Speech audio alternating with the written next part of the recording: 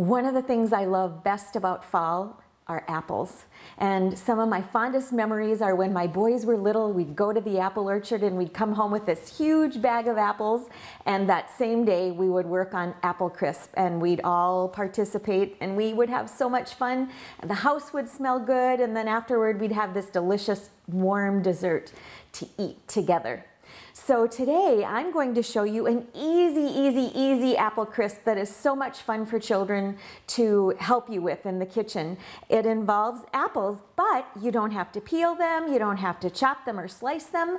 You just cut them in half and take out the core. It's easy to take out the core. You can use any kind of a spoon really, but what I found really works well is just a small little round measuring spoon. I'm using a 1/4 teaspoon. It seems to be a good size, and you just put it right into the middle of the apple and just kind of gradually scoop out that core with the seeds, and it comes right out. Just like that. And then sometimes I leave the stem on if I want it to look a little bit pretty, but I take out that little blossom end. There we go. So I have 2 apples that I've cut in half. I put them in a little baking dish, and the topping I'm going to mix up will fill these 4 halves of apples.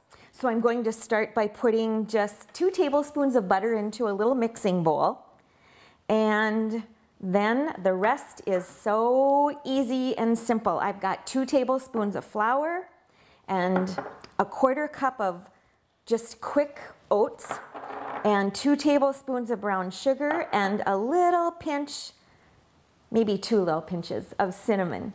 And then you can use a fork, or children just love using their fingers to mix this up. So just mix it up until it's crumbly. The butter is blended with the dry ingredients. And I'm just going to stuff it right in to that little cavity in the apple half.